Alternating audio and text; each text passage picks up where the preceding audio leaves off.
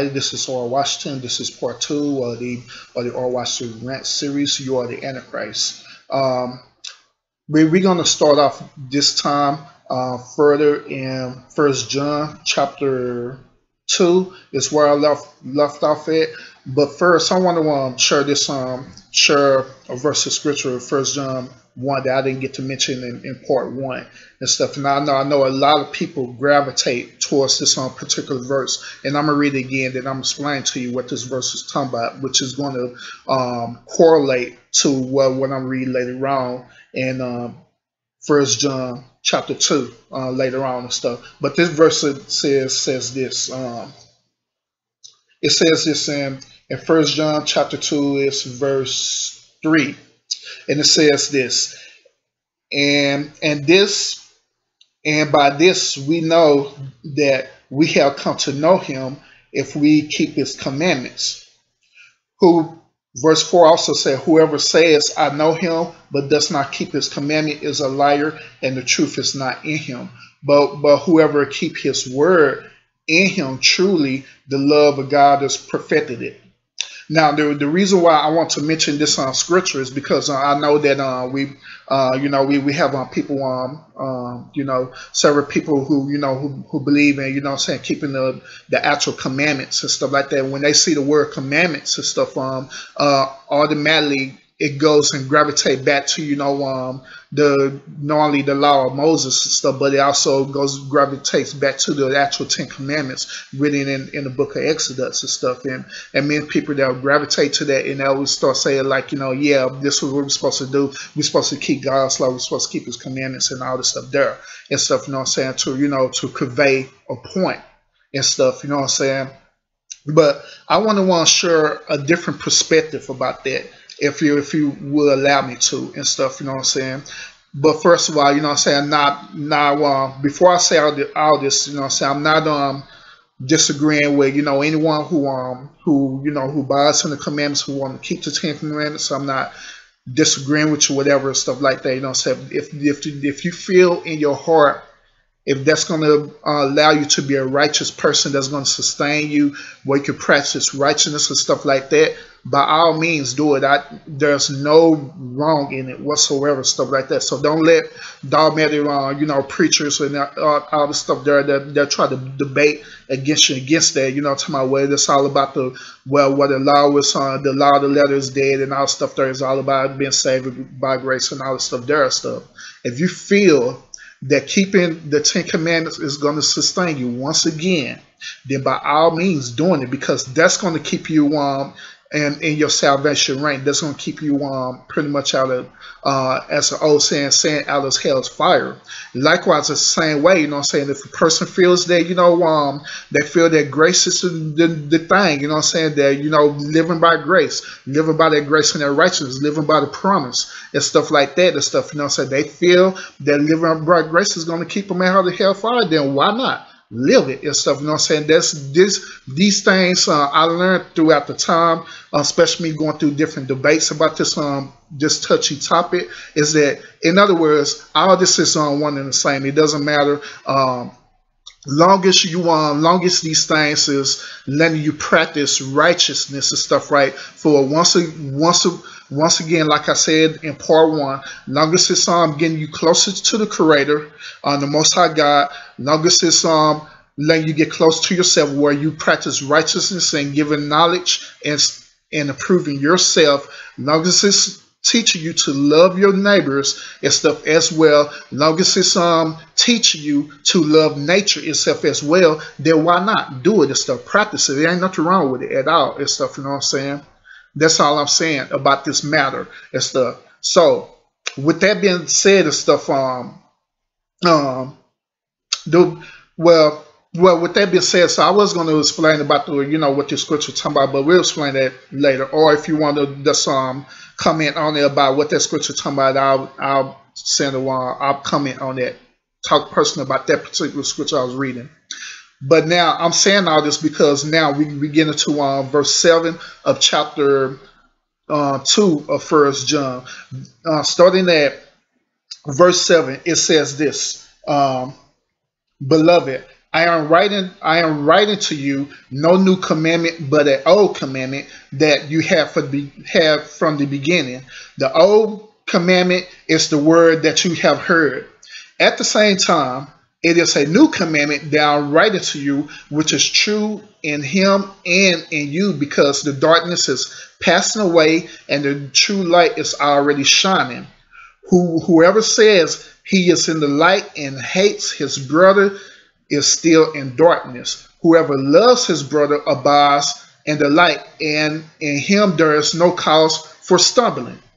But whoever hates his brother is in the darkness and walks in darkness and does not know where he's going, because darkness has blinded his eyes. And I'm going to stop right there for a few seconds. Now, this verse of scripture is basically pretty much confirming what I was telling you, what I was explaining earlier to you about the commandment and stuff like that and stuff. So in other words, this stuff when it's time I say I'm not right to you no new commandment but old commandment that you have from the beginning. Basically, what it's talking about is that it's saying the same exact thing, but the new commandment, you know what I'm saying, which is, Christianity teach you about the new commandment by loving God and loving your neighbor, stuff like that. All that is though the old commandment, but simplified into the simplest terms and stuff. When you break down the actual commandments, the Ten Commandments and the Mosaic Law, it has several parts to it. The first part is dealing with loving God, loving the Creator. It's a loving God, the Creator. And stuff. Then the second part deals with loving yourself, loving your neighbor, and loving, nature and things around it and stuff like that. That's the whole Ten Commandments broken down to a simplest term, and that's the whole Mosaic Law broken down to a simpler term. Because if you go back into the Mosaic Law, that's exactly what the Mosaic Law is talking about. So it's talking about things about loving God, it's talking about things loving yourself, it's things talking about loving people, and it's things talking about loving nature and stuff. So that's why I was saying about different things about, like, say for example, it's saying about you shouldn't eat a dead carcass and stuff like that, because that's nature. Common sense will tell you that you shouldn't eat nothing that's dead, but it have to be fully cooking and stuff like that and stuff. Then there's certain thing in nature that you shouldn't even eat at all, so because it's not gonna balance you out and stuff. You know what I'm saying? Because God knows it's not gonna balance you out and stuff like that and stuff. It's not healthy for you and stuff. You know what I'm saying? Just to break that down and stuff. You know what I'm saying, about the Mosaic Law and what it's talking about and stuff. So back to what the scripture is talking about. It's talking about the commandment. It ain't nothing. No, it's still the same thing and stuff, but it has been simplified. So in other words, I call it has been dumbified and stuff, where people with the simplest mind can understand what it's talking about without doing all this extra stuff. It's telling you in the simpler terms what it's talking about and stuff. You know what I'm saying? So back to what this talking about is stuff. What it's still saying is that if you have this commandment in your heart, written in your heart, it's no way impossible for you to be walking in darkness and stuff. You'll be actually walking in light. You'll have the light of the Most High God in you and stuff. You know what I'm saying? It'll be impossible for you to even sin, because you have the Most High God light in you and stuff. You know what I'm saying? So that's what it's talking about. And so then later it's talking about, now, if you proclaiming that you have this light, you confessing that you have this light and you have these attributes of the Most High God and stuff, but yet and still you hate your brother for whatever reason it is, whether it's a lifestyle, whether it's a agenda reason, whether it's propaganda, whatever it is and stuff like that. If you hate your brother, you automatically disqualify yourself from having the light. In other words, you don't have the Creator heart in you whatsoever and stuff. It doesn't exist. It's non-existent. You are a liar, and the truth is not in you at all and stuff. So this is what this passage scripture is talking about. Even talking about you know what I'm saying, you being blinded and stuff. The reason why it's saying that you're being blinded is because you're letting your personal desires and stuff like that dictate to you that this is absolutely true.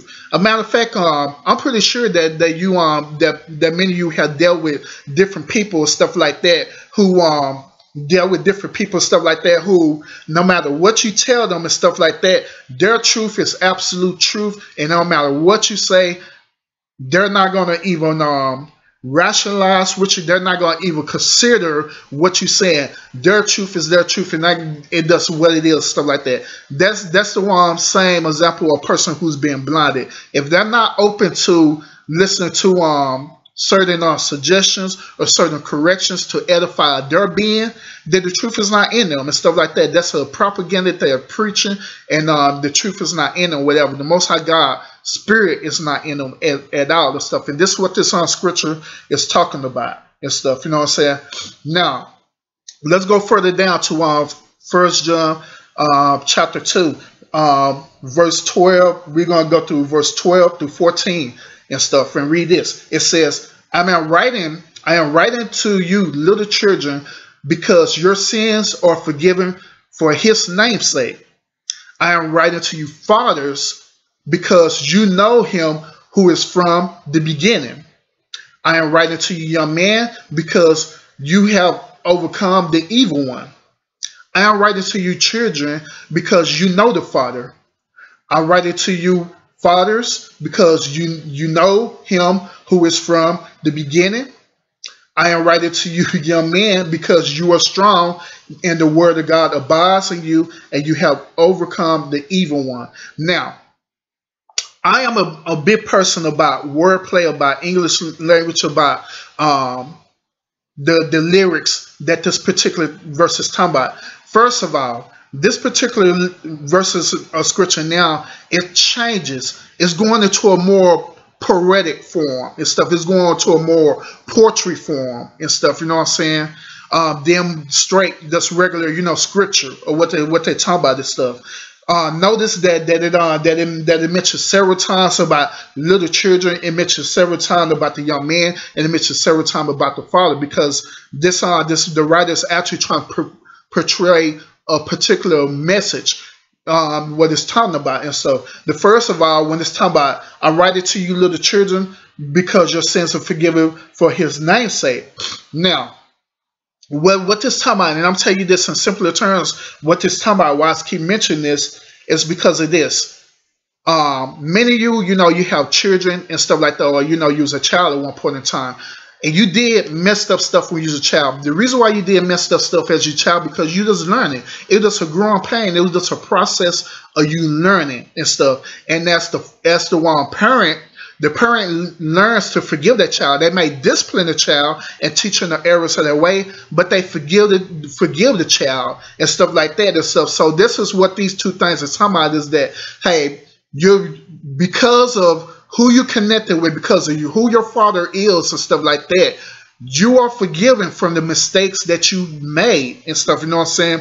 That's because you make mistakes, that doesn't mean that you're not perfect, which is going on to a later rant and stuff, preview. But just because you make mistakes, that doesn't mean that you're not perfect and stuff like that. That's what this is talking about and stuff. You know what I'm saying? Then when it's talking about to the fathers, it says, I'm writing to you because you know him who is from the beginning.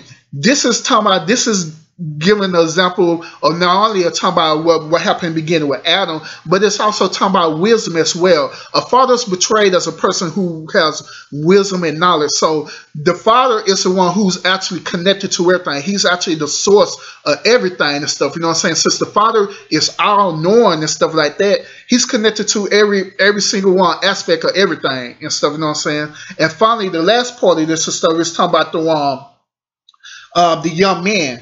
The young men. And so when it's talking about the young men and stuff, on who overcame and stuff like that, it's actually talking about the trials of life that you overcome and stuff, the temptations of the world, the things that have been putting out to you in the world and stuff like that, that the young men have overcome that and stuff. You know what I'm saying? They overcome, in other words, the evil one and stuff like that. They overcome the world and stuff.